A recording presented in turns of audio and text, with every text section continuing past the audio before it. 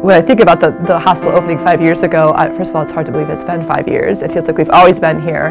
But I just remember how exciting it was. I was brand new. I was newly assigned to this campus, and so I came in on the tail end of all the planning, but just got to be there for the best part, which was the getting ready to move and the patient move, and just seeing the excitement, but also the nostalgia, because many people, we're so blessed that we have coworkers who've been with us for 10, 20, 30, 40 years, and so some of them were born in that hospital, had their career in that hospital, and then we were leaving it. So there was that nostalgia, but then also that excitement of, what's possible.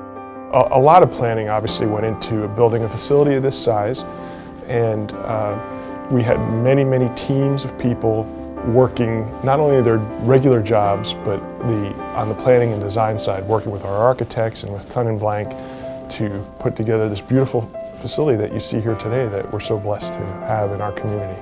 As we celebrate 5 years of the hospital, it's very, very exciting to look at the development that's coming in around that. It's really great to be able to see the community working hand in glove with the hospital to be able to continue to grow and help the health and vibrancy of that community. St. Anthony's Hospital opened November 1904. They saw their first patient early in November. The sisters did. There were 6 sisters at that time. That patient paid us in potatoes and a chicken, actually. That's how the story goes. We're here to serve everyone in this community, regardless of their ability to pay.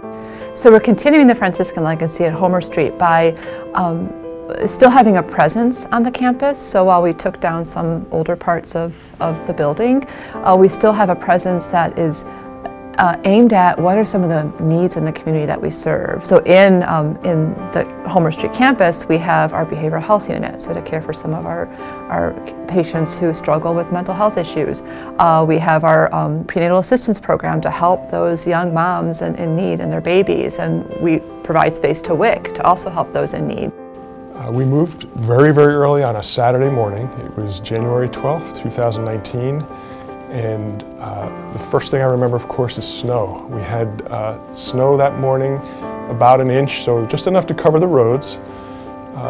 But the other thing I remember very clearly was in the lobby, greeting every patient that was transferred from St. Anthony's to the new Franciscan Health facility, was Sister Jane Marie, our chairwoman of the board, with a warm blanket, and she would wrap every patient that came in on an ambulance stretcher with that warm blanket and greet them and welcome them to the new hospital. Before we had the open house and we opened the hospital, we did bless the hospital and also consecrate the altar. It was a brand new altar. That chapel is that connection with the sisters, and it's also Christ's physical presence with us in the building. Being right there on 94 has really opened the hospital up to accessibility for more folks that feel like that's a place that they want to go and a place where they're going to go and get quality care. Well, there was a great outpouring from our community toward our healthcare workers during COVID. Through all the challenges and just everything in these past 5 years, just see how the mission was lived out and just the many ways that we came together as a Franciscan family. So, and it doesn't, and really the building is beautiful, it's an exciting place to be in, but it's not the building that matters. It's the people that are in it, and that's what makes this building just an amazing place to be in and to work in. So. One day I drove in, and we've got quite a long drive into the facility, and there were signs, lawn signs put up all along the drive with different inspirational statements that just people in the community had come and erected at night or in the early morning so that our people could see it as they were driving in for work. Very powerful, yeah.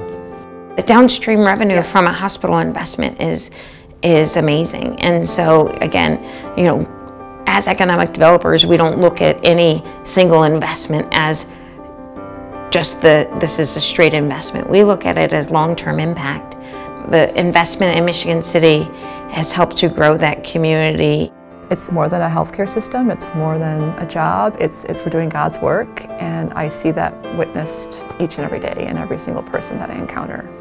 People look at this facility and its magnificence, and it kind of steals the show, right? But I think of the people all the time. It's our people. Our people make the difference, and our people make us great, and just this building would be nothing without the Franciscan people in here doing the work that they do.